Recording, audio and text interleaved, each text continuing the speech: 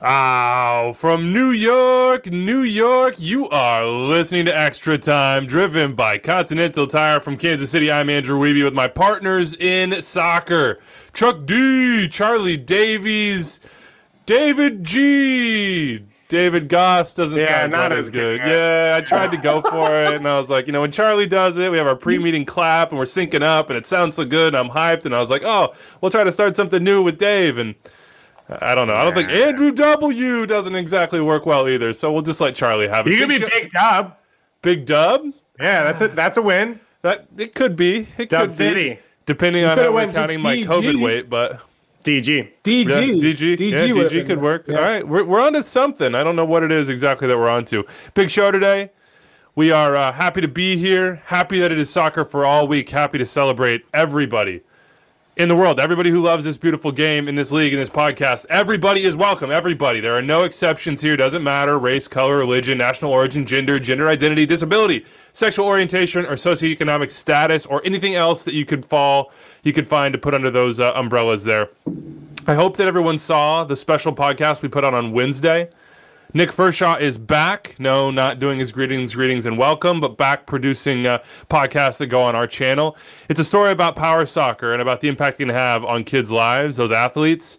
An incredible story. Go give it a listen. It's about 20 minutes long, so it's not going to take much of your time. Nick is an incredible podcast producer, like one of the best. I love his paternal podcast, if you didn't know. Father here, Chuck and I, we're on that train. But he's just incredible, so talented on that front. And in this show, we have a really special interview with Sean Davis. I actually did not know that Sean Davis was Asian. His mother is Japanese. She's an absolute star in her own right on TikTok. I'm going to go make some of her recipes. You should go check her out. But Sean comes on this show, and we'll have that a little bit later after we go through the midweek action, after we preview the weekend, before we get to the mailbag, to talk about his background, to talk about the dichotomy in his family's background. I won't tell his story for him, but I do want you to know out there that it is Asian Pacific American Heritage Month. It's an important month. Asian hate continues. It is real. It is ever present. I don't know how it is in your houses at home, but in our house, we see all the videos. We see all the headlines. We understand what's happening to people, and I understand that it can affect my family, and it's affecting thousands of families around this country, millions around the world. So we'll have a great conversation with him, so look forward to that. At MLSsoccer.com, you can always check out Steve Zakuani's breakdown. It's Saturdays. It's the 27 Thoughts on Mondays. It's also midweek takeaways. We had our first midweek action in league this week. And Matt Doyle's midweek column is always going to make you smarter. He talked about FC Cincinnati, and they've got a big weekend. They open TQL Stadium on Fox against Inter Miami on Sunday. Let's get right into it. And let's start with the Sounders, because this is Producing Anders' podcast. He owns this thing. He runs it. He puts together rundowns. I actually did this one, but in his honor and in Alex Roldan's honor, we will talk about yet another win for the Shield winners. 2 Roldan moments. A Christian Roldan left foot volley banger, and then Alex Roldan goes into goal after Stefan Fry gets hurt, and it didn't look good. We hope for the best for Stefan Fry. Makes a couple saves against the Earthquakes, rides out a 1-0 win, and the Sounders didn't play well, and they're still atop the table. Dave, thoughts on this one from just a strictly Roldan perspective? Got to be a proud one for the parents, huh? As a younger brother, I know Alex Roldan's experience of being like, I went in goal, I saved the game. Christian's going to be the one who's got his name on the game-winning goal. Everyone's going to call and be like, Christian, what a goal of the year, unreal. And you're just sitting back there and being like, I thought I did my job. I thought I did pretty well. So I understand that experience. I feel you, Alex. For every B+, my sister got an A. For every A, she got an A+. That's the way the world works. I appreciate it, but it was awesome. And respect, those weren't easy plays for Alex Roldan in goal. The free kick from San Jose bouncing in the box, it's a dangerous moment. That's a dangerous play. I think Keylor Navas struggled with it in the Champions League. So Alex Roldan, pretty good game. And altogether, I thought it was a fun game. San Jose was all over the place, as you expect them to be. Seattle, I think, handled it fairly well. San Jose should have gotten something out of this game for the chances they created. That's what Seattle's doing right now, though, is they're bend but don't break. And they've got guys up front who, like Christian did, like Rui Diaz still does, even when he doesn't get a goal, they're going to create opportunities, and they're always going to have a chance to win. And there was a little break to this, too, because Jordi Delem goes out really early, and he had moved into that sort of 3 center back role there and knew who was at left back. They had to change a couple things up. Schmetzer went back to it. They didn't win the expected goal battle, but they won the game. Here's the quote that Charlie and I can identify with as, older brothers. Quote, Christian just threw my name out there and said it was better if I went in goal and he stayed in the midfield, said Alex Roldan. That decision came between them two, meaning Christian and the coaching staff. Yeah, that's the way it goes. You look at your younger brother like, yeah, Dad said go load the dishwasher, man. You need to go do that. I'm hungry. Where's my sandwich at? I'm thirsty. Please go upstairs and get me a glass of water. If you would like to play video games later, you're going to need to do some things to earn that privilege because I'm on the sticks right now. And Christian's on the sticks. That's the way it works. Yeah, I love the fact, too, that he said, it's better if I'm on the field and you're in goal, okay? So just go put the gloves on, and, the team will be A-okay with me on the pitch in the middle. So the only thing I'm upset about is I think I made a comment on the show a year or two ago where I said, if you put Christian Roldan in center field or as point guard or at cornerback, he would make it. Like, he's a gamer. He's an unreal athlete. He sees the game, but he battles through everything. It would have proven my point if he had gone in goal and played fantastically in goal, where I'm like, Christian Roldan's a great soccer player, but he's also just a great competitor and athlete. And he took that moment away from me. That's on you, Christian. And I will never say that again. He had the left-footed volley. Once you have the left-footed volley and the laser beam goal, you're like, he's a 10 now, right? What are you talking about? He's a luxury player. I run this team. This is my team. Until Nico gets back, don't look anywhere else. Alex, you're in goal, man. Go pull him on. Get on the gloves. It's all good. Look, there's a big game coming up for Seattle this weekend. I don't take any demerits away from San Jose. I feel like San Jose have been extremely manic and are still a little bit manic, but they're a little bit less manic, if that makes sense. Like, they're still staying true to their, like, hey, we're going to man mark. We're going to throw 10 guys up in the box on a short corner. We're going to do weird stuff that you don't always understand.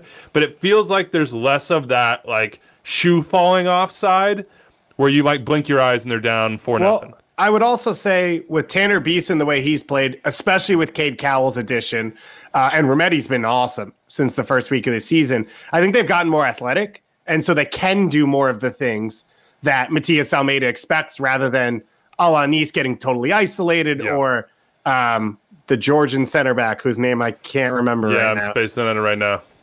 Not Kwashashvili, because that was the winger. Whatever it was. Those players. Graham Kasia. There you go. Those players were put in positions that they literally couldn't handle. And I think that's less of the case now. And the only thing for me is when Andy Rios comes on the field, a lot of it dies. He can't play. He's just not a part of this system to me at all. He's not a creator in that spot. He can't stretch the line like Cade Cowell can. He can't really press and hurt you in that way. So I think they really lose a lot, even though Wando's been good off the bench when he gets those opportunities. But it feels like Fierro's more comfortable. Chofi has given them an element where when you get the ball into his feet, at least he'll find you and you can make runs. And I think the back line has more time to get up the field because he doesn't lose it as quickly. And so there's been added elements to this that have made San Jose better under Almeida, and it's probably the best group he's had since he's been there. I think Marcinkowski's an upgrade from what they were on, but he still has some moments. Let's call them. He's a young goalkeeper. He still has some moments where like, positioning-wise, decision-making right there, that might cost him just a little bit. San Jose has a big game coming up this weekend as well. I mean, we got through midweek, but they're right back at it. They are hosting the Portland Timbers, so they stay with Cascadia. We'll see how that one goes for them. But the Timbers Seattle have a massive game this weekend. It's the Better Than Bob Bowl. LAFC coming to town, 9:30 p.m. Eastern. It's the final game of the weekend on Sunday on FS1 Fox Deportes. We have this email. What? I was just going to say, you guys saw last week or Rui Diaz laid down in the wall? I think someone's going to lay down in the wall this time. I think it's fully established now for Seattle. Yeah, they figured it out. Once Atuesta went under, they're like, but the other time, like, Rui Diaz was going down on the wall. Why Rui Diaz? And then the wall positioned. It's like, and what's going on here? Why is it? That's Alex Roldan's job, man. Yeah, Alex, get down on the ground. You take that. I'm not lying down. I'll tell you that right now. Even if the coach is like, hey, Chuck, get down, lie there, take one for the team. I'm like, there's got to be someone else. There's got to be someone else. I'm a goal scorer, man. I can't lay down. Well, that's a good question. How do you settle on that guy? Just from a team perspective, Charlie, how would you, let's say you're Christian Roldan in the situation. You're looking around. You're like, who's it going to be? Who's it going to be? Who's the one that lays down? Charlie's got 2 twins, and they're deciding which one's going to lay down behind the wall right now. Yeah, that's not. Is how it Dakota? works. Did Dakota get thrown under the bus? If fatherhood works and Charlie's laying down, he might not on his team, but in his home life, he's the one laying down under the wall taking the shot. That's the way fatherhood works. It is. It really is. I always thought about this because that was one thing I hated as a player. I really did. Whenever there's a wall, I was like, oh, is the striker going to be in the wall? I was like, hey, we got to play for the counter. Let me be. I gotta be at the half field line and we'll pull 2 guys back. That's the plan. But then they're always like, all right, I'm either behind, like orchestrating the wall. Cause I'm like, yeah, keep the keeper on the line. I got it. A little to the left, a little to yeah, perfect. And then I just stroll back. Yeah. Just start to inch backwards. Like, all right, you guys got this, right? Yeah, you're good. Or you're the runner, and you have the wall, and then you're like, all right, guys, I'm gonna be the one take it off if they touch it, right? I'm the you guys stay packed, don't move, and I'll intervene if they do tap. And Charlie walks by the free kick takers. He turns and goes, if you play it short, I won't chase. Just play it short. Yeah. Gooch is watching this pod being like, we know you, Charlie. That's why you always set up the wall. Yeah, perfect. But because I've taken one to the face, you jump up and and it stuns you for a good 10 minutes after. You're just like, that's the worst thing you can do as a striker if you're like, get in the wall. Yeah. And then the ball ends up finding you in the face. And look, a right back can take it, right? A younger brother can take that, but your star striker, older brother, no chance. We have an email here from Nick in Honolulu about LAFC. Aloha team, he says. I love the pod and you guys rock. Awesome. Thank you, Nick. I don't quite understand why most of the ETR cast has such a high opinion of LAFC. The team has had a slow start to the season. By the way, they're 11th in the West right now. Last season, their performance was mediocre. Their defense is lacking. Even with Vela and Rossi, and Vela we don't know about right now, they can't seem to get past the Sounders and past MLS Cup playoffs. Taylor Twellman mentioned in-game commentary that their expected goals is almost the same with or without Vela. I actually went and looked that up. It is pretty close. Please explain your reasoning for being behind LAFC so strongly. Mahalo. I would say their defense isn't lacking. They're now one of the best defensive units in the league. The way Cisnega's playing and the full-time addition of Jesus Murillo, and it should get better with Kim Moon-Hwan now finally coming back at right back. They've got options at left back between Farfan and Palacio. So I would disagree that defensively they have issues, and that's by saying they may have struggled so far this year, but they haven't lost games because they don't give up goals, and they're hard to score against. And then on the flip side, in the attack, I think, it hasn't looked LAFC-esque, but Corey Baird clearly fits this, and Diego Rossi now is finally coming back. So if you look at what they were last year, you take away Vela for a large stretch of the year. If they'd added Corey Baird, they would have been better in the attack. So I still think all those elements exist. They're better defensively, and there is an element of you trust Bob, that if it doesn't look good for 2 weeks, that it'll get there over the course of this season because he's a perfectionist and he's had that group play that way their entire time together. I still see the ideas in the midfield. I just don't think we're seeing like 2019 cutting edge from LAFC, and that's obvious. That's because we sort of have accustomed ourselves to seeing and wanting and believing in this LAFC team that's just so utterly dominant, both collectively and individually, that they blow the wheels off people.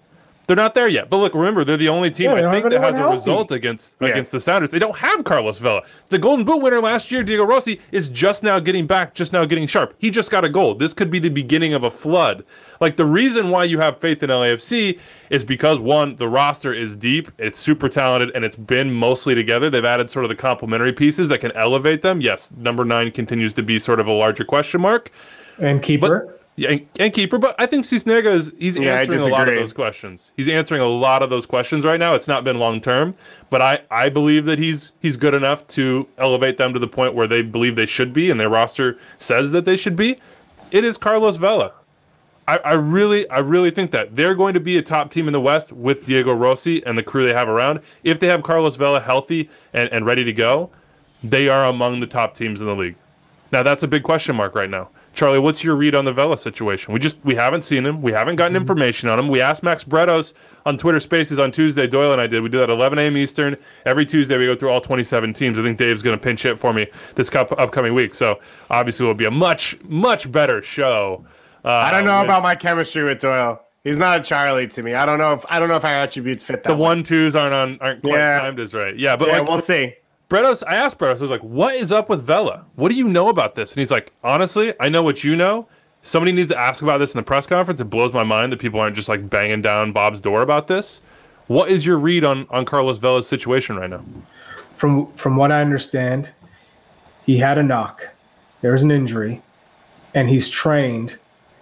I think he trained 2 days prior to the El Tráfico match, and they're like, it's too early on in the year. We're not risking injuring him for long term, because that's the worst thing you can possibly happen is have him have a setback, and then you're missing Carlos Vela for 2 months, and then next thing you know, it's going to take him another 2 months to get fit. So you take a cautious approach to one of the best players in the league, if not the best when he's fit and in form. So it's early on the year. It's just May 13th.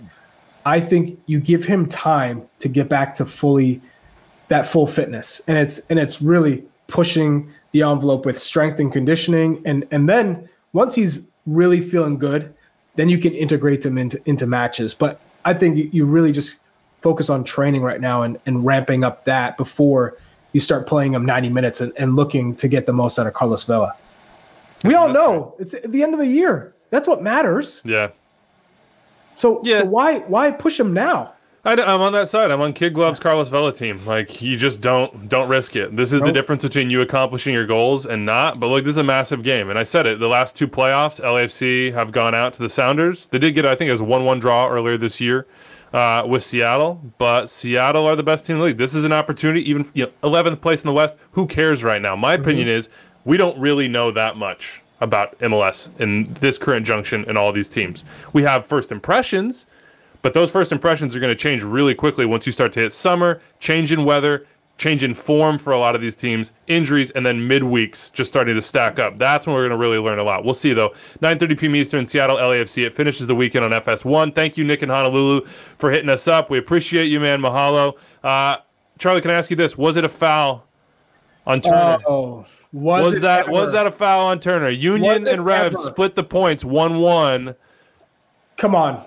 Anybody in the world could have seen that it was clear and obvious that Shabilko took his arm and an elbow and collided with Matt Turner's face. It's a foul. He didn't make contact with the ball. And I said it on air. Both players are entitled to go for the ball. And sometimes it happens where the striker collides with the keeper. But if they're both going up, there's no foul. And I've been on the wrong end of calls where I'm just going up for the ball. The keeper collides into me. I get called for the foul. I'm like, of course. And you tap the keeper, it's a foul. In this instance, Shabilko, innocent Charlie, always innocent. Always. I never bump into the goalie. Come on. But in this instance, Shabilko is going into Matt Turner, initiates the contact with his arm, connects, does not touch the ball. A rebound comes to him as Matt Turner goes to the ground, and he scores. It's a foul. And what I guess, and it's okay. Sometimes referees, Tori Penso was the ref, you miss it because it happening so fast. But that's what VAR was brought to the game for, to get these calls right. That's what's shocking to me. How does it not even go to VAR? How is it clear and obvious that was not an error? And that's the concern for me, because I'm all for VAR because we want to get calls right. But where's the consistency? How does that not even get checked? Tori Penso should be going to the monitor and say, okay, I saw that. I was there. That's not a foul. Good.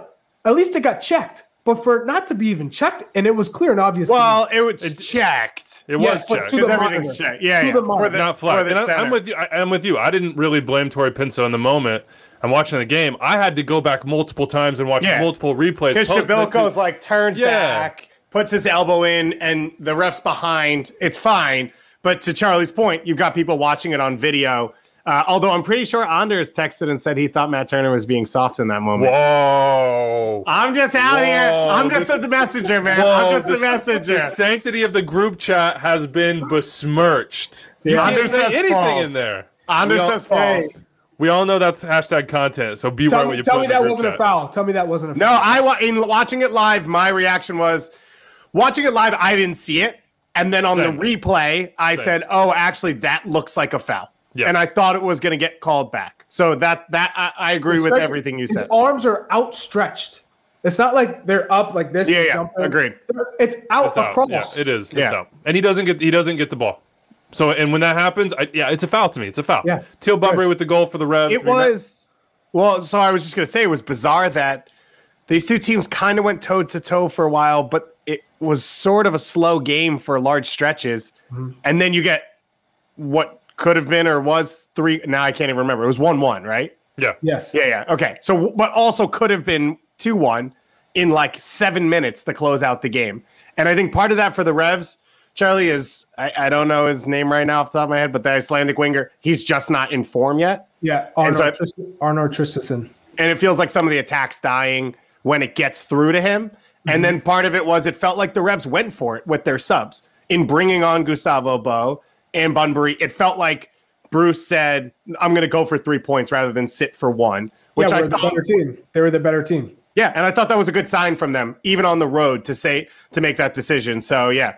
I wonder if that's going to be what we see a lot in these midweek sort of glut on the back end of the summer into the fall. If you steal 3 points every other week, trying to figure out how to manage through 80 minutes and not give up anything catastrophic, and then be in a position to change the game with your subs, especially because you have 5 now, and that gives you more options to come in and have guys come in and still say, okay, I have something left in the tank if I need later on. But can we talk about Carlos Gil as a 10? When he's in the middle of the pitch and he's involved and he's getting opportunities, and just one of the best attacking midfielders I've ever seen in this league. I'm not playing.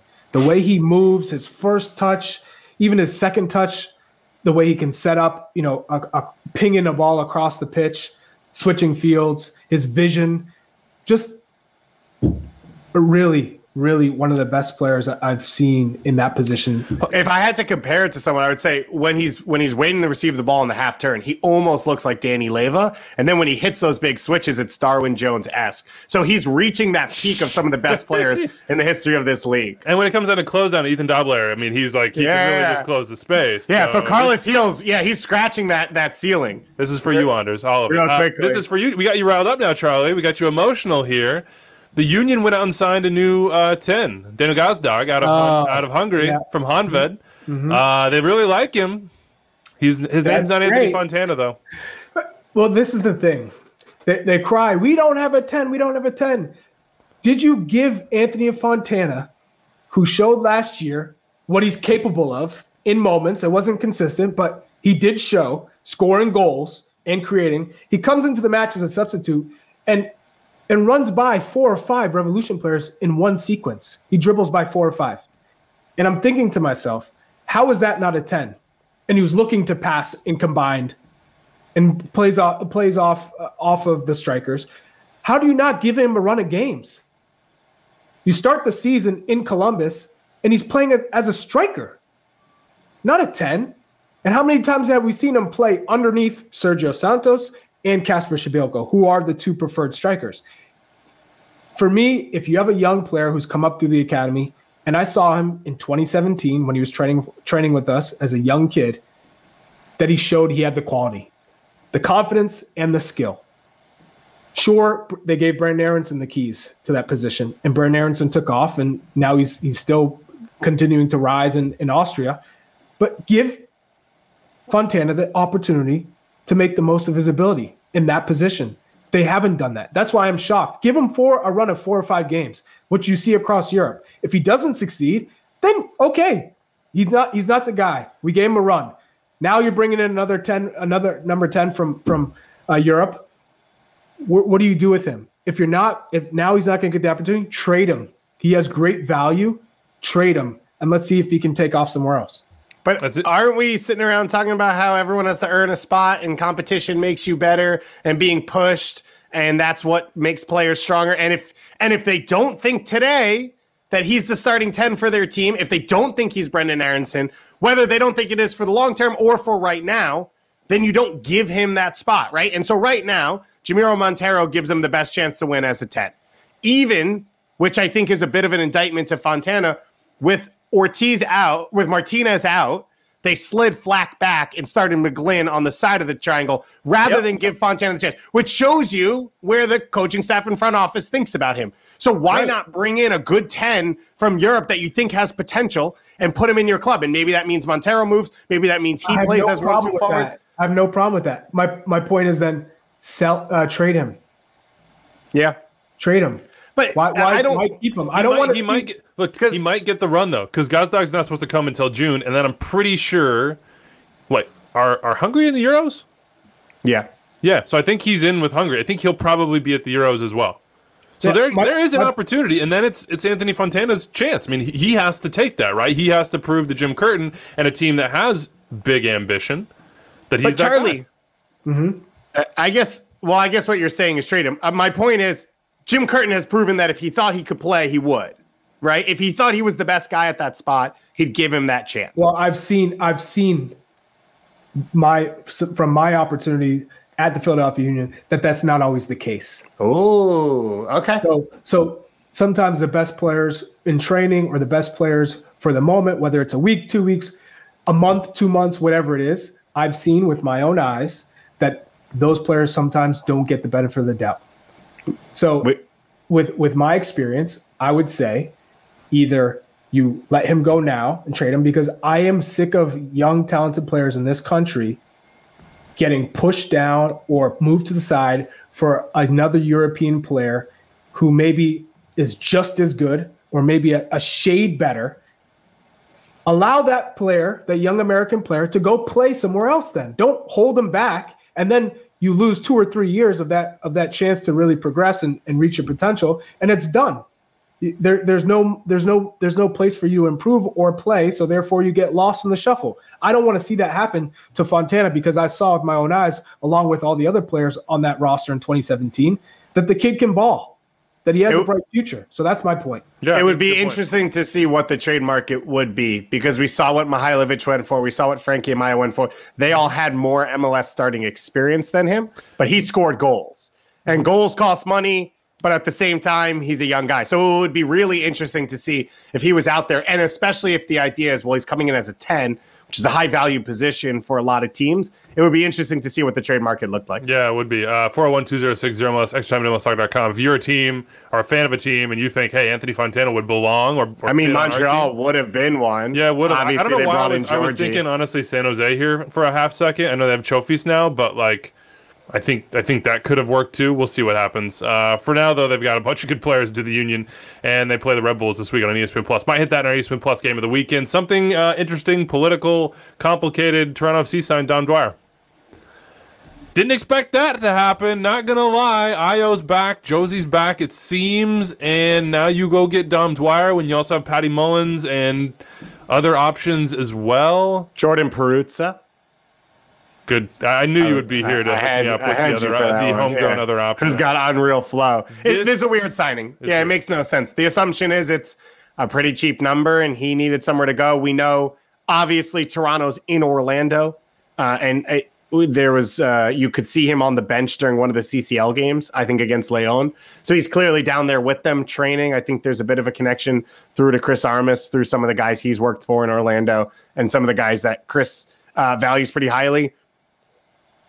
Yeah, I think we're probably making a bigger deal of this than we should, because Dom Dwyer's a big name and has scored goals in big moments in this league and has moved around at times. And this signing seems like it should have happened at center back. We don't know what we have, but maybe it'll work guy. That seems to be the position that Toronto needs for that, not the 7th legit center forward, right? Because none of the guys you named can play on the wing or will play underneath comfortably. Patrick Mullins did off the bench yesterday, whatever. So that's the weirdest part about that whole setup. What's the ceiling for Toronto in your mind, Charlie? Because they went midweek and they handled the Crew. And we have been all over the Crew all preseason, post-MLS Cup, throughout the playoffs, into CCL. We were hooting and hollering about the Crew being this incredible team, could be a historic team, and a Toronto FC side that had kind of been middling, but had been missing Pozuelo and Josie and Ayo, and now have Soteldo, and now have Kamar Lawrence at left back. All of a sudden you're like, oh well then. They could be real good. the ceiling is extremely high if you keep everyone healthy. And what we saw from Jozy Altidore too was I saw a little bit of fire from Jozy Altidore. I saw a response, something I've been waiting for. I said, it's almost like I want to be like, hey, Jozy, let's go. You got too much left in the tank. Don't just throw it all away. Come back with some energy. Give me what you got. He showed me right just from that substitute appearance. I have what it takes to make a difference in this league, and I'm not ready to just take the crown off and say, I'm out. So when you see him bang that shot off the post, I said, okay, this is the Jozy I've been waiting for. Give me something more of that. You throw in an Akinola, you throw in Soteldo, and you throw in Pozuelo, and then you throw in a hungry Michael Bradley saying, hey, you guys forgetting about me. It's almost like you're just casting me to the side thinking I'm just going to give up on the U.S. men's national team and I'm just going to give up on ambition. I'm not done yet either. You need that if you're Toronto for Chris Armas, and you want that. You want to see that response. This team can be really tough to beat, if everyone's healthy and you talk about the chemistry between a Soteldo and a Pozuelo for the creative aspect of this Toronto team, which makes them not predictable. I feel like this is a difficult team to play. We sort of forgot that they were like basically just going to win the Supporters Shield last year and had the MVP, and just started. I didn't forget either, but I don't know how, but I feel like kind of the expectations that I had just sort of kind of trickled down. Coaching change makes it tough, and the reality of the situation for all three Canadian teams, I think, makes it tough to think they'll compete for Supporters Shield, not having any home games for who knows how long, not going home, all of that. But from pure soccer quality, they're the best team in this league, and they've only added to that. Are you kidding me? We're talking about a team that Charlie mentioned all these people and didn't mention Jonathan Osorio, who didn't play in this game, who was their team MVP over the last 2 years ago and 3 years ago, and is one of the best two-way midfielders in this league. Didn't mention Marky Delgado. The way Ralph Priso played last night alongside Michael was awesome. But it's only possible because Ralph Priso can play both ways at the level he's done. Kamar Lawrence comes in. They still have Aro. They have Richie, so I don't know what's going to happen there, but it gives them options from pure soccer quality and the ability to play with the ball and technique and soccer vision. This is the best team in the league. And I would say, to Charlie's point about Jozy, and Charlie knows this better than anyone, Jozy loves to have pieces around him that he can play off of and use and manipulate the game and find spacing and set up at times and then have, work off of that. And that's what he's got in this team. And that's what you saw in that shot that hit the post, right? He floats out left and he cycled the ball through that triangle 3 times, waiting for the spacing the way he wanted it. And he had Soteldo alongside him, and I think it was Mullins or Ayo, whoever it was. That's just pure talent around him. And at his best in 2017, it was Vasquez underneath him and Javinko over him, and he had options on the wing, and he was dangerous. And so all of this fits a lot of ways. I don't know how Chris is going to play it. Armas, is he going to press high at times? That's the challenge. Yeah, making it work. But 5v5, agreed. They'll smoke people. You didn't mention like center back and goalkeeper, which is gonna be important too. We'll see how that works out for them. But New England hosts Columbus this weekend on ESPN2 on Sunday at 6 p.m. Eastern. The Crew rebrand had not come out on Monday when we had this show. It has now come out. You've seen the reaction, all the news coming around it. There's a back and forth between the Nordeca and the Crew ownership group. We will continue to call them the Crew. That is still, even with this rebrand, like their moniker, their name. It hasn't gone anywhere, I guess, although outside of the official name. Look, I will just say this about it, and my personal opinion is that my opinion doesn't really matter. I'm not a supporter of the club. I am not a steward of the club. I'm not an owner of the club. I'm not a player of the club. I'm not a coach of the club. I'm just some guy on the internet that talks about Major League Soccer a couple times a week. I understand why the ownership group that has come in, the Haslam family and Dr. Edwards, decided that they wanted to have a fresh mark, let's say, a fresh crest, a fresh look. It is a different moment now. The Crew were saved. They have this new stadium. They have this new training facility. You know, what was there before was created by a previous group of people that they're trying to move past from as a club. So I get why they're trying to do this, and now it's really up to the club, the ownership, and the fans to come to some sort of agreement or to move forward together. And I'm interested to see how that happens. You see statements flying back and forth. Of course, the reaction has been very public from all sides involved. But I think I can speak for all of us when we're not going to stop calling them the Columbus Crew. That is still what they are. And we'll see what happens going forward. I have no insight. I'm just following it like the rest of you. I'm interested to know what the rest of Major League Soccer thinks. The fans, not the Crew fans. We know how they feel. It's save the Crew. But what does the rest of the league think? Well, if you're a fan and you know what the Columbus Crew are about, how they just won MLS Cup, do you think this is a good thing or a bad thing? Are you happy with clubs how they rebrand, or do you like the original names? I'm curious to know what people think. I'll say for me, I'm glad they're wearing black and gold still. I'm glad they're still playing Columbus. I'm glad they're good. I'm glad they're building that franchise to be even bigger. You always want the supporters to feel heard and be a part of it, because that's, I mean, for this club especially, but for every club in MLS, that's the lifeblood of these groups. So it'll be interesting. And it sounds like the Columbus front office is meeting with Nordeca. They've made some announcements about that over the course of this week, but I'm excited to watch them play soccer, and I'm excited to get back to Columbus at some point, hopefully for an MLS playoff game again this year, because when it's cold and windy in Columbus, that's when it goes off. Those are great games. We'll see what it feels like in the new stadium too. That's the flip side of this. They have a beautiful new building that's going to open up. Some other news from midweek. Hey, Loons win. You guys want to say Wonderwall or so? Like, it was pretty cool watching it on TV. It took a while, but I'm happy. That's an emotional Wonderwall for them, right? We had somebody text us and say, "I wish Adrian Heath had a Twitter account." Oh, I wish he had a Twitter account too. I don't think he needs one because he says whatever the heck he wants to say on like the post game shows. So it is what it is. And he still listens to all of us too. You know he finally gets the win. He goes post game interview with Kindra and Callum, and I think his first answer was like, the things people refuse to talk about, the blocks, the effort, it's all there. And it's like, who are they in this scenario? But it was interesting to me because I actually felt this was the opposite of the Rapids game. The Rapids game, they were phenomenal the first 25, 30 minutes, and then it all started to fall apart. They started to give up chances. They were gappy. They looked leggy.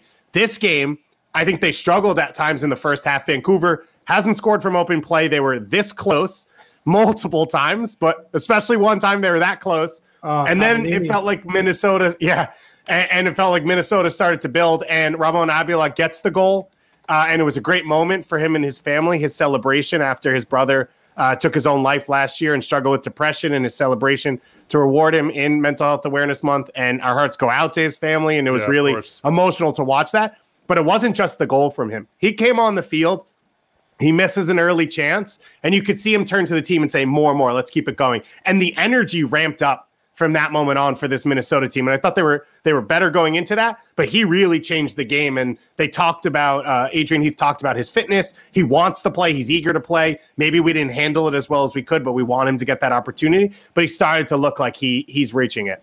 Yeah, it's not perfect by any means, but they don't care, man. They got it. They got to win, and that's all that matters. How about the Derek Jones game? Is that what we're calling it? Hell yes. The Derek Jones game for Houston, knocking off Sporting Kansas City.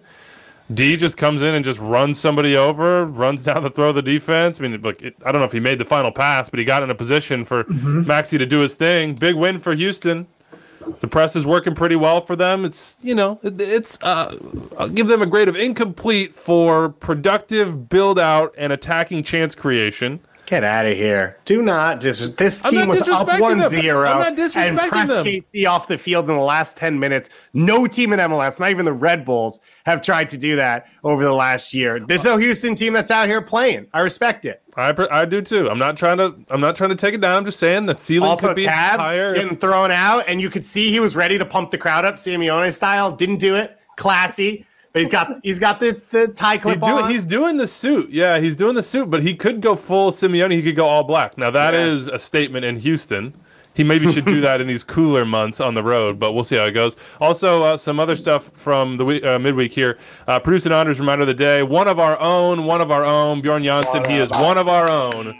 Bjorn does it for General Sao and Taquito. We know he loves the cats on this show and also enjoys us. So, Bjorn, if you're listening, well done, man. Big dub for Club de Foot Montreal against Inter Miami. Only took 5.5 hours. Oh, my God. Yeah, the weather delays here. I just kept going back to it. I was like, is this going to be going again? Is it going? No, it's not going. Inter Miami, honestly, a little nondescript. They go to Cincinnati. this weekend, and Cincinnati's going to open up TQL Stadium on Big Fox on Sunday at 4 p.m. Eastern. They also announced here on this Thursday that the Jeff Cameron signing is officially official. This is a wonderful day for soccer in the United States, Sunday. For soccer in Cincinnati, for the club, for ownership, for all the fans that have really packed it out since day one. I mean, you go back to Nippert, you go back from the jump. This community, this fan base, said that's our team, and we're going to support that team. And oh, by the way, we're going to support them through thick and then also very thin. It's been quite thin, and you have not seen them waver. If anything, I think they've become a little bit even more passionate, just in like their demands for something better.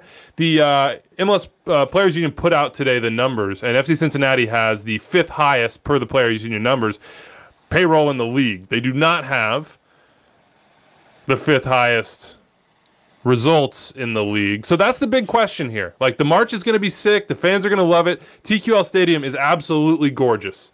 Like, every bit of media I've seen, every person I've talked to, every sort of like impression of this is just highest quality. Mm-hmm. And that's so incredible to see and take for granted, because I do think we take these things for granted. And I wasn't here in the like darkest days of MLS, but I was here when it was, I mean, we probably had half the teams when I started with this stuff. So to see it get here and to see us look at a team in Cincinnati and be like, oh yeah, they have one of the best stadiums of that size in the world is absolutely incredible. But when will they have one of the best teams in the world? What is at stake, Charlie, for FC Cincinnati as they move into this new home, as they try to be something, frankly, that they haven't been, which is successful on the field? There's a lot at stake. There'll be changes in the front office, a number of them, if this goes wrong, because it has gone in the wrong direction. So from Jaap Stam's point of view, am I getting the most out of my squad? You brought in all of these players that you wanted. So what does that culture look like? What does that style of play look like? Because from all accounts, you don't know what you're going to get. Are you going to get the team at the MLS's back tournament where they have to bunker, legit play? Let's park 2 buses in our own 18 to get a result. If we win 1-0, if we tie 0-0, great. And that's the kind of way that the expectations that you've set for that season. And then this year, you add some Brenner. You have Lokata. You have Yuya Kubo. You draft Calvin Harris, a young dynamic attacking player. Where is the attacking flair? And where are the ideas that you had, the defensive principles that made you a tough team to play against in the MLS's back tournament when you didn't have talent defensively? You think you brought in those reinforcements now to have a more complete team. We haven't seen that. So there are many questions that have yet to be answered. So you have that. And then you also have the fans' perspective, where we're coming in to support this club, to support this team. This is our city. We identify with this club. You represent our city. Put something out on the field that we can be proud of. You don't have to win every game. We're not asking you to win a championship, although that's what we're striving to win. But put out something that we can say, we're going to hang our hat on that performance. We could see that you represent us on the pitch. And I think there'll be a little bit of like reciprocal, whatever I'm trying to say there. Reciprocal. Yeah, where, I like that though. Yeah, receptacles, because everyone's throwing away all their things. Where we've seen teams, when they get good environments and stadiums, get results at home that Cincinnati can use, right? This is a team that needs every half chance, every half advantage they can get. And so now being in this home environment, having that atmosphere, I mean, Wiebe, you saw it when KC opened up, and obviously they were a good team. They went on to win MLS Cups, but that new stadium was a huge advantage for them. We saw it when Portland came into the league, when they weren't great teams, but they were still able to get home results because of the environment and atmosphere. I think that's going to be a help for Cincinnati, right? To have this big home field advantage that you can rely on. You have a tough away game. Well, we know we're going home. We know what we're going to get. I think that's going to be really big for this team. And I think it's going to help. The other thing I'd say is, if they do bunker like they did, they've got so much more talent to make it effective now. So you don't have to open up and go and play. Like if you're countering out of a bunker, but now you've got Matarrita at left back, you've got Lucho Acosta, you've got Brenner to stretch the field, you'd probably be better at it. So it's sort of, the other thing is make a decision. What's your group? Because I think Jeff Cameron's a big help, as we talked about on Monday, when he gets there. at center back. Right now, they don't have the center backs to open up the game and play. And they don't have the ability to defend on set pieces either. So when they get caught and they get thrown into a foul in a dangerous area, they're then giving up goals after that. So I think you have to protect those two until Jeff Cameron's available for your team, or until you bring in even another piece, or Vallecilla, whatever it is. And you have to be conscious of that and say, well, if we do sit in counter, or we do sit in a block, we've got dangerous pieces that could hurt in transition, which they didn't have last year. I'm not sure that's the way they want to play, but I think at this point, they have to look really hard in the mirror and just say, we have to, as you said, Charlie, have something cohesive that we can be proud of, that we can rely on. What is it that they can rely on right now, other than the unwavering support of their fans? This club right now has everything apart from the results. They have the fan base, they have the stadium, they have the training facility, they have a roster, though, let's just say flawed, that has talent. They do not have the ability week to week to go out and put something together that will get them results. Straight up don't have it. Just don't have it. And they have to find a way to get there. And that's on Jaap Stam, that's on Jared Nijkamp, that's on this roster.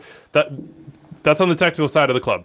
And they've got a stadium opener that they're probably favorites in. Miami coming off a midweek game, a game that, as we said, took 5.5 hours, struggling for results at times and performances themselves. This is an opportunity for FC Cincinnati. They could, one, control the play in this game, the pace, the way it's played, the ball, and two, this is, I think, they're favorites going into this one. I was there, in case you didn't know, for the march for the very first MLS home game for this team. It was amazing. I hope you guys have a great time, Cincinnati fans. I know I felt so welcome being with you, and I know you'll make everybody who comes out for this one feel that same way. Before we get to Sean Davis and a really important conversation, let's real quick just hit LA Austin. That one's on Saturday. It's the only national TV game on Saturday, though I encourage you to go check out the ESPN Plus games. I don't think we're going to have time to get to that today, but there's some really good ones. Philly Red Bulls, et cetera, et cetera.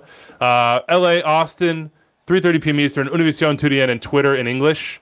What are you looking forward to this one, Charlie? What's your just take on Chicharito this year? I love the fact that he came into this year with a point to prove. He wanted to redeem himself, and he talked about the mental struggles. And it's great because he's opening up a softer side of the professional athlete that has all the glitz and glamour and all the fame, yet how much he was really struggling with it and the expectations. And, you know, to score goals and to see how much he cares about the sport and his teammates. And he's just one of those spirits that uplifts you. And so I think he's riding on a high. He feels like he's in tune with the team's in tune with him. And there's that, I think there's a good sync when they attack. They're in sync. They're playing the right balls. They're playing to make him better. They're playing to his strengths. And I think that's how the Galaxy have looked. And you throw in Jonathan Dos Santos and Sebastian Lletget and some of these new players that I think have taken a little time to get used to the way of MLS, but this team can be really difficult to go up against because of the attacking options that they have.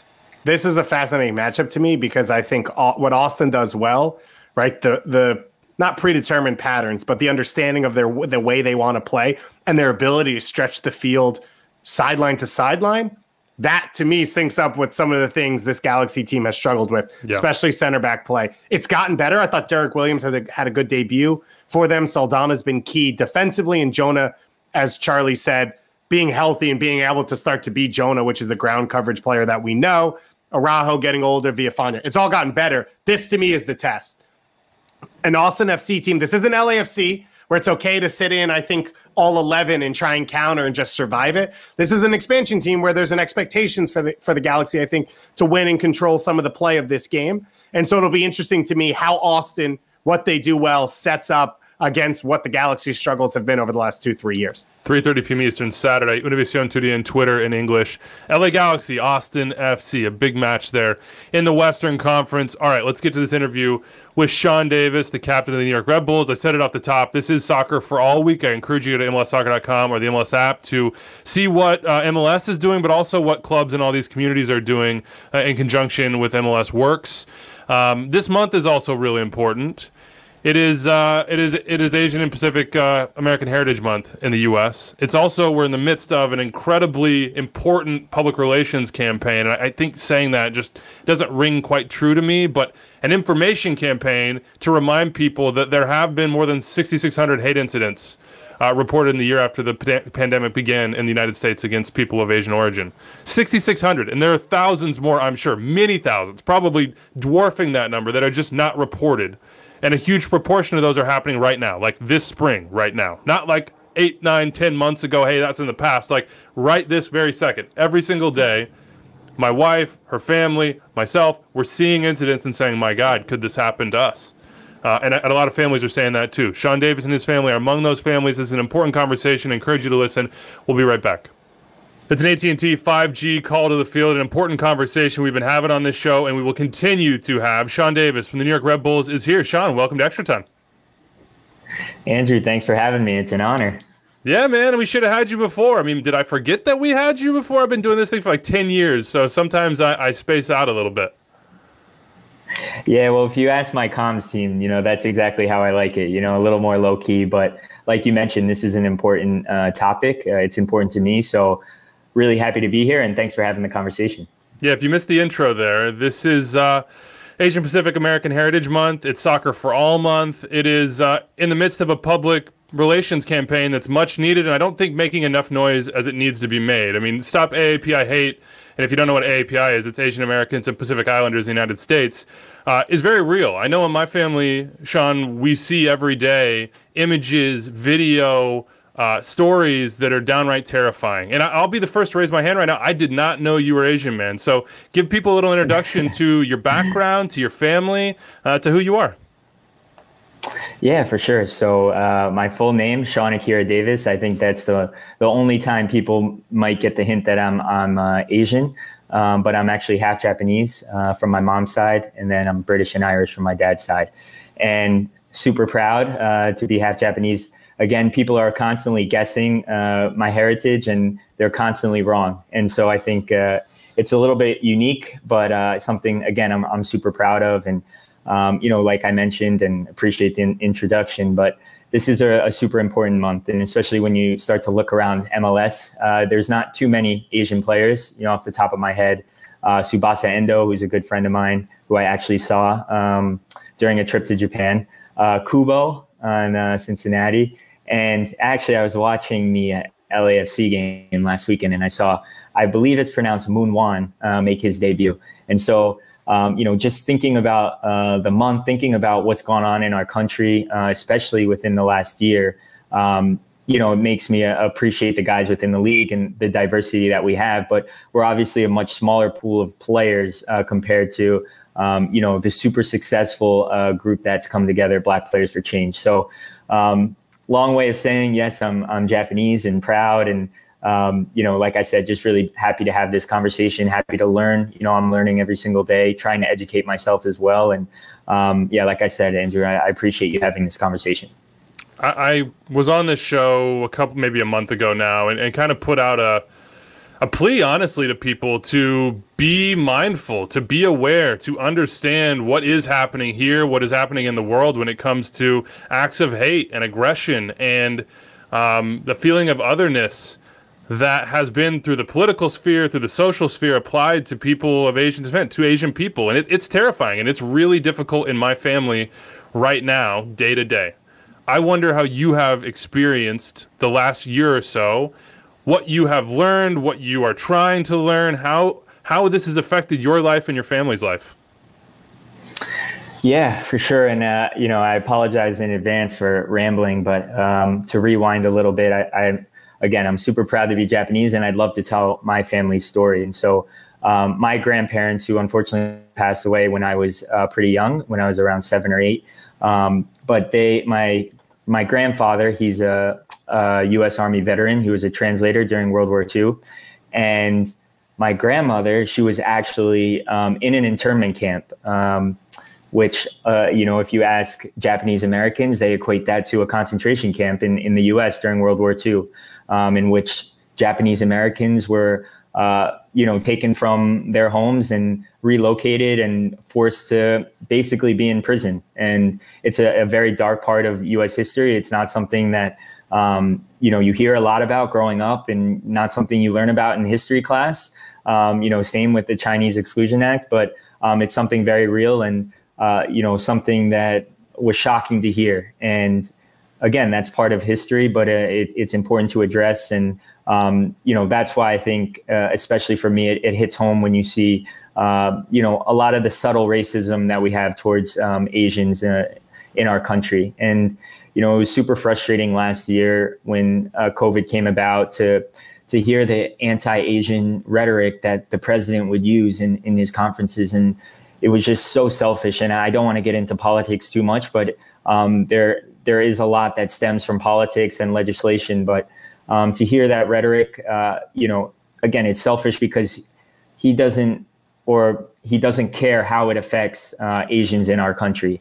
And, how that's going to affect so many people that that are Americans. And, I think it's no surprise that you see a lot of anti-Asian hate. And a little more backstory. My mom grew up in Fort Lee, and at the time it was predominantly white. And I remember her telling me stories about when she would go to school. She was one of the few Asian kids, and she had to get bullied. And I hate hearing those stories. But also just buying a home on the block, it was very difficult for our family. And, I'm a lot more fortunate in my situation and in my childhood because I grew up in a town with a lot of Asians. And so, and also at the same time, like you mentioned, you didn't even know that I was Asian. And so I don't feel like I suffer from that Asian rhetoric or insults as much as other people do. But when I think about it affecting my mom, that's when it really hits home. And, to talk about my mom a little bit more, when I was graduating college and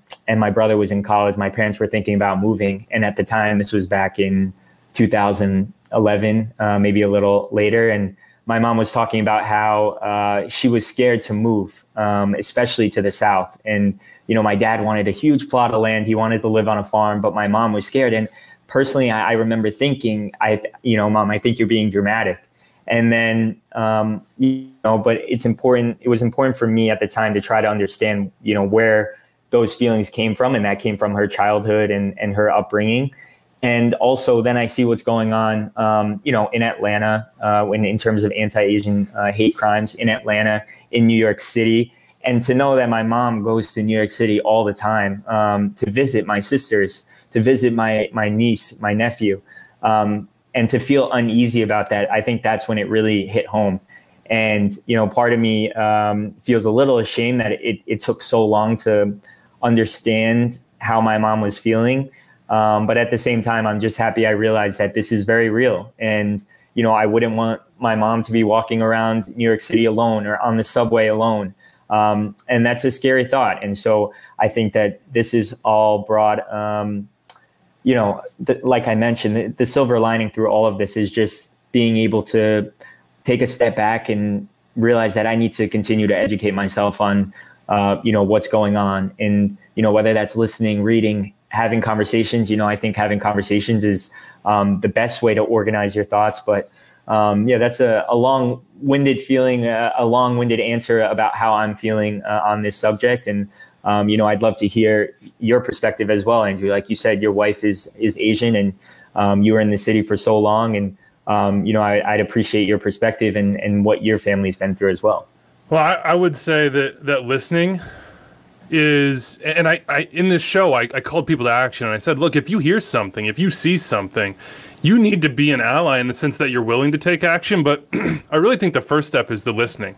And that's the action that people have to take to understand, to empathize with what is a reality. Even if you are not a person who has been the target of an act of hate or of aggression or comments or glances or whatever it is out there, there's a feeling, and it's a legitimate, real one right now. And that's what we need to have people understand, that possibility is very real everywhere you go. And that possibility affects the lives of the people around you. It affects the lives of my wife. I'm sure it will affect the lives of my sons as well. And it's terrifying for me. And I need people to understand that sort of fear and where fear comes from. And that fear comes from not feeling like our country or our society or the people around you will step up or are saying no more or are on that side of just expressing that this is unacceptable and that they want to be a part of the solution. I think that you were kind of spot on in what you said about, at least in this league, but overall in society, Asians have not occupied maybe the same sort of like there's like a hierarchy of like, we're going to listen to these problems and prioritize these problems. And of course, every problem is massive and important.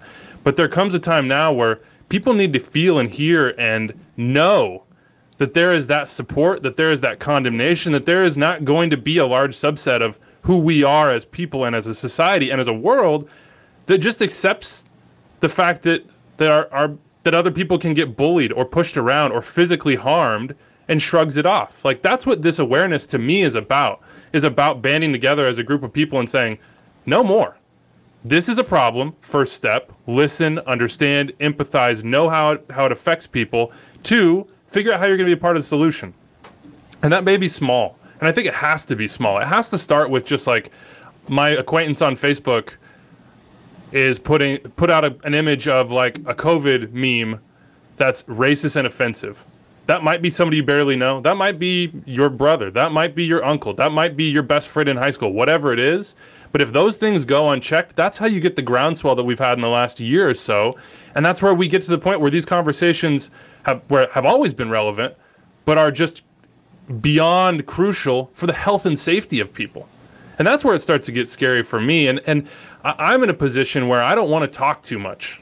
You know, I want to listen to my wife. I want to listen to her family. I want to support. I want to find a way to evolve our society and our mindsets so that my sons don't have to have this weight on their shoulders that other people don't have to have, that I never had to have, that privilege that this society sort of blessed me with. Everybody should have that sort of carefree, like, I can go places, do what I want, live my life without having the fear of walking on the subway and getting punched or stabbed or stared at or just something said. I mean, I feel like I'm the one rambling now, but it's terrifying. It really is. And it is so much based in history. It's not just the president. It's not just our recent president. It is the foundation of this nation in so many ways. And we have to be the ones that start to dismantle that and destroy it. And I hope we're on that path. It's crazy to hear about your family's history and all these different sort of molds and folds to it, where, you know, your grandfather's serving in the army during World War II while your grandmother is essentially, as you said, in prison for no crime that she committed. And those are the sort of nuances that we all have to dig into and try to understand and step back from and say, our perception of the United States and of ourselves maybe isn't always accurate.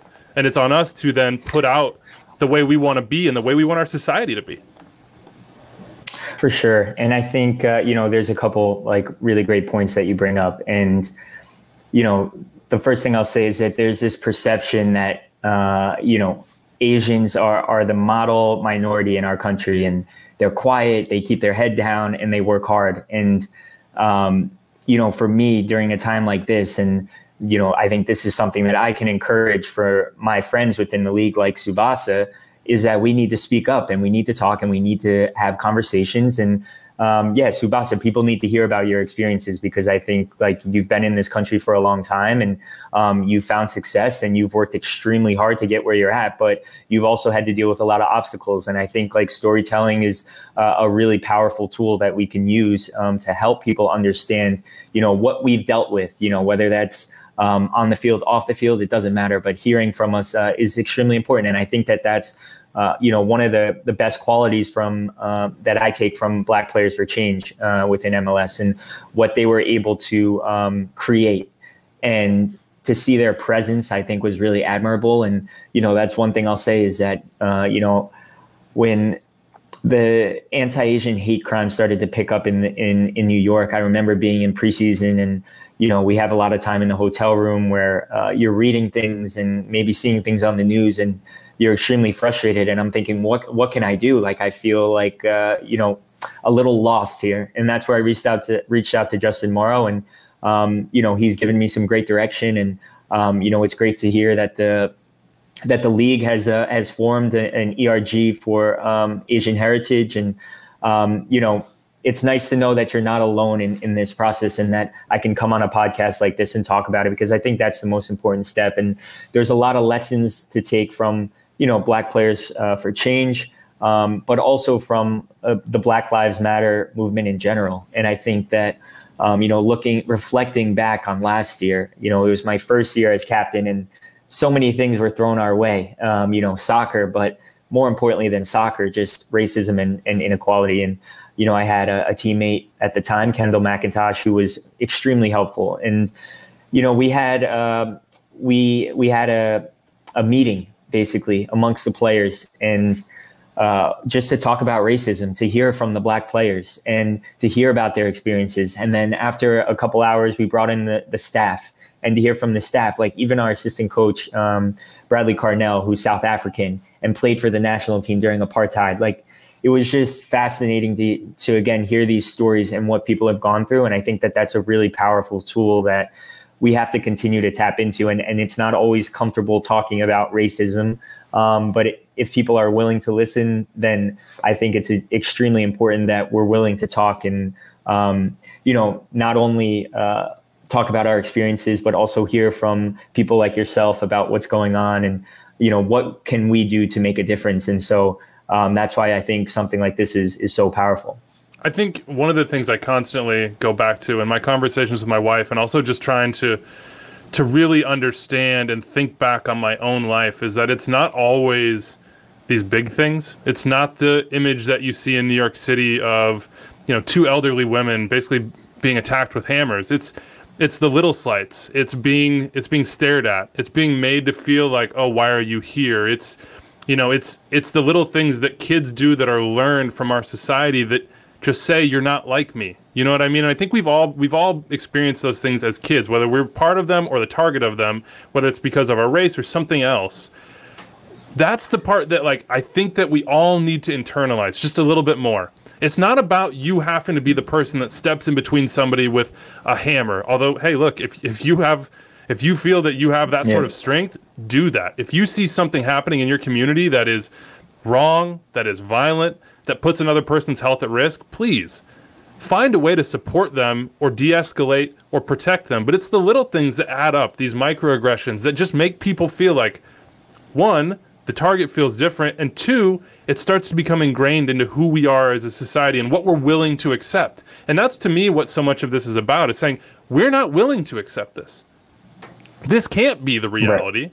And there are enough of us that feel that way, that if we band together and we're the ones saying it as you have, and I think it's extremely admirable coming out here and sharing those things, but if we start talking about it, if we normalize this idea of this being wrong, or all of us standing up to protect other people, that's what will be the norm. That's what will start to shift some of those tides, and I know we'll never get rid of it, but those are the little moments that I just want people to be aware of, whether they're the ones doing it, or the people around them are, or their acquaintances are, or the person they don't know in the grocery store.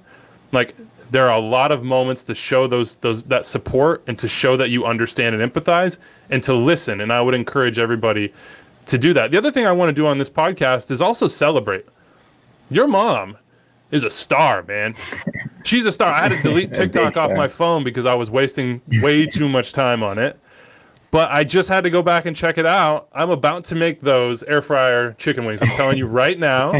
So we should celebrate your mom too, as we talk about some heavier topics. Yeah. Like, she's doing some awesome stuff.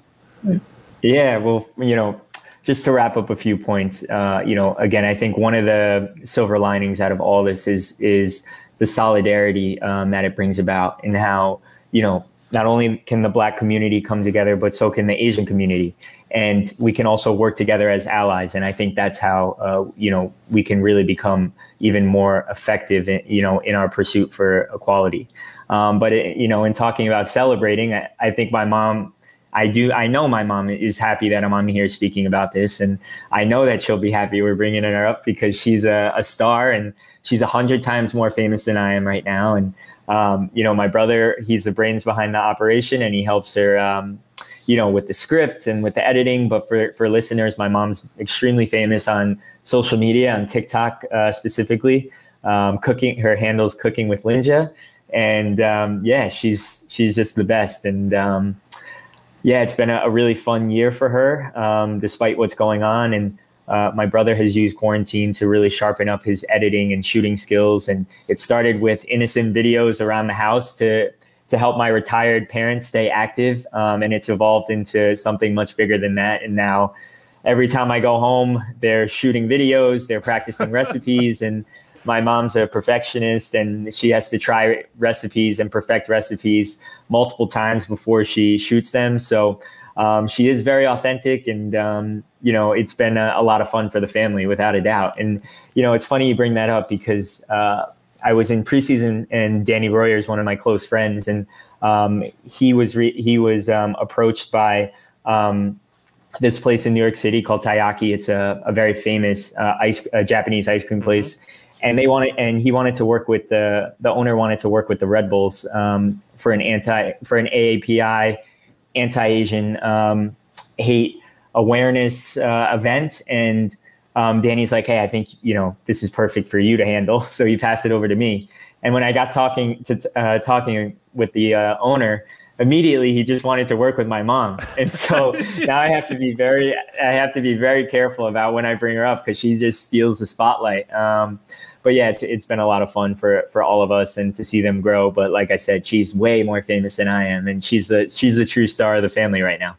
I appreciate now that any recipe that I make is going to be tested in the lab. It's been in the laboratory. It has been perfected. Yes. There is no possibility that anything could go wrong with that. And if it is, it's my own doing. We were talking about, before you jumped on here and we started recording, your trip to Japan. And I remember seeing, I think it was on probably Aaron Long's Instagram, Aaron and Tim Schmiel and you sort of like off-season cavorting around Japan. That's a different experience than we've all had in the last year and a half. But I do want to hear from you what that trip meant to you, like what connections you made there, what you took away. Yeah, for sure. And, it's something I have no problem talking about. It was a trip of a lifetime, and we all love traveling. And I remember discussing with the guys, what we wanted to do. And Tim specifically was getting ready to start up in the real world. So he was on a world tour. And so we met him in Japan. And I remember Aaron had a national team camp, so he met us a couple days late in Tokyo. But I just remember it being an unbelievable experience. It's the first time. I mean, I feel like I've traveled to a decent amount of places, but it's the first time I felt like I was in a different world, that Japanese culture is so unique. And again, I felt even more proud of my heritage after visiting different cities. But we got the rail pass. We tried to do it right. I think the most important thing was that we had a friend there who was a local, one of Tim's friends, who's now all of our friends. And he was able to make the reservations for us. And, every culture has its pros and cons, right? But there were so many admirable things about Japanese culture. I remember one of the first days we were there, we were super jet lagged, and we were staying at a friend's place, and him and his girlfriend had work, and we were getting home extremely late. And so we went to a florist, and when we were at the florist, we tried to pay with a card, and it wasn't working. And they tried everything in their power to make it work. And they moved mountains. They were doing anything possible to try to accommodate us. And I think that's when I started to realize that there's some awesome characteristics of Japanese people, and one of them is simply the customer service. They're so kind there. One time we got on the wrong train. It got us to the right destination, but maybe it was the express versus the local, and we didn't have the right ticket. And the conductor caught on to that, and they immediately phoned the station in Tokyo and said, "Hey, listen, 3 American." I'm sure they said 3 Americans, on car, whatever. And right when we got there, the guy was there waiting for us, and he took us to the booth, and he helped us purchase the right ticket. But I was just blown away by how kind and thoughtful people were there. And, obviously the food was amazing, and we just had such a great time. And so, especially with what happened with the world last year, I'm extremely grateful that we were able to take a trip to Japan. And, one final thing, my grandfather, who I spoke about earlier, his family is from Hiroshima. And so we had the rail pass, which allows you for 7 days to take any train, not for free, but at a lower cost, wherever you need to in Japan. And so the guys were super cool about it. And I told them, listen, I have a special connection to Hiroshima. And obviously it was hit with an atomic bomb during World War II. But that's where my grandfather's family was from. And so it was important for me to get there. And again, it was a little bit out of the way, but the guys were happy to go there. And we went to the museum there. And it was an emotional experience for sure, but something that I think we're really happy that we did. And, long story short, it was just a great trip. And, I'd love to go back there. I know Aaron wants to. There's a few spots that we missed. So I'm sure we'll be back there one day. I think that's a good reminder to everyone that history shapes the present, and that we all have to, in pursuant to this conversation, examine the history of our country and of our own families, and what the history will say about the present in many years from now, and how we can be a part of affecting that. And I just want to say, Sean, thank you for coming on. Thank you for being so open about your family, about your history, about your own background, and about the last year and how it's affected you. I do want to talk soccer real quick before I let you go, man, because I really like this Red Bulls team. You guys are young. We had Gerhard Struber on here, and he's like, my young Wolves are hungry, and now we're just like in the group chat being like, man, the young Wolves of the Red Bulls got it done this weekend. Like, tell me what it's like to be with Gerhard and with this young group. Yeah, well, first of all, I think he was saying young Bulls, not young Wolves. But I know his accent. Young Wolves sounds so much like, we just imagine this pack of wolves, like hungry wolves, like pressing. And I think I might stick with Wolves, not going to lie. Yeah. Yeah, whatever you want. But Gerhard's great, and I've really enjoyed working with him, and his energy is contagious, and I know the guys love him, but it's been an exciting start to the season. We've certainly experienced a lot so far, and I think we've come a long way since the start of preseason. We had a slow start with Kansas City and LA Galaxy, and I try to remain as unbiased as possible, but I do think that there were a lot of positive takeaways from those first two games, and there was a good foundation to build on, and it was just a matter of bringing it all together. And for the way that we play, it requires such intensity. It requires such a high attention to detail that you really have to stay tuned in and locked in for 90 minutes if you want to get the result. And I think that we were punished in those first two games, and that's how it works in this league. And so for us to turn it around, and then against Chicago and Toronto, put in more complete performances, I think it shows that we have an exciting team right now. I think that we're underdogs in a way, for sure, but I think we're fun to watch. And, even talking to Gerhard and talking to the staff and the players, we had a workshop. And in that workshop, we talked about, our goals as a team, our goals as players, the expectations. But we also talked about, what do we want the fans to think about us after each game? What do we want them to take away from each game? And there's a wide array of answers, but I think the main ideas were that we want to be a fun team to watch, and we want to be warriors, and we want to be guys that leave it all on the field, and we want to show the fans how much we care about the club, how much we care about them, and how much we care about each other. And I think that if we can continue to tap into that mindset, it gives us a great chance against anybody. All right, man. It's been great to chat. Been great to meet you as well and hear about your life and your family. Best to you and the TikTok star in your life as well. It seems like the family business is off and running, man. I'm going to go make some of those recipes. I'll let you know how it goes. But I appreciate you. Thank you. Awesome. Yeah, Andrew, thanks again for having me. I really appreciate the conversation. Thanks for covering this topic, and look forward to speaking to you soon. Big thanks to Sean for sharing of his family and of himself. I think one thing that I would encourage everyone to think about, in addition to, of course, the present and what's happening right now in this moment, is the past and the history and how it informs all of this. The dichotomy between his grandfather and his grandmother, one a U.S. Army veteran in World War II, one interned in camps, a citizen by this government. Remember that those things didn't just happen, but they continue to influence people today and continue to have a real role in the way that people are perceived and the way people are treated in our country. So big thanks to Sean for joining us. I encourage you to go check out Stop AAPI Hate. And I will also say big thank you to the ERG here at MLS that is organized, that is representing itself and pushing us to have big conversations like this and to think in a real way. And so two things I'd say. One is I encourage you to, there's also a lot of work being done. Come back to Chinatown and all of the Asian American restaurants and businesses that have lost so much because not just COVID, but as Andrew said before, the blame and the way people have handled it. The other thing I'd throw out there, shameless plug here, is I've known Sean Davis since he was in the Red Bull Academy. I love Sean Davis, incredible person.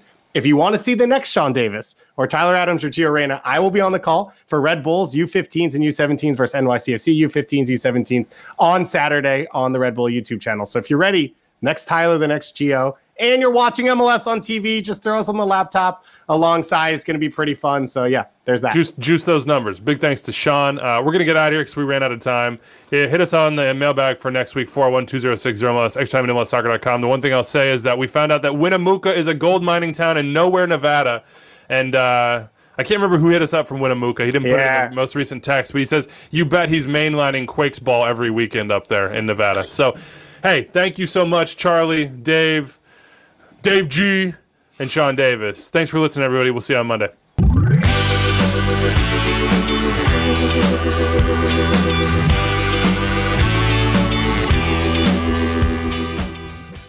So you made it through and even enjoyed more than an hour of MLS talk with Extra Time driven by Continental Tire. That means that you should go subscribe to our podcast wherever you listen to them, and you should also check out more Extra Time on the MLS YouTube channel. If I can point right there, click right there, and subscribe to the MLS channel right here. Have a great day, folks.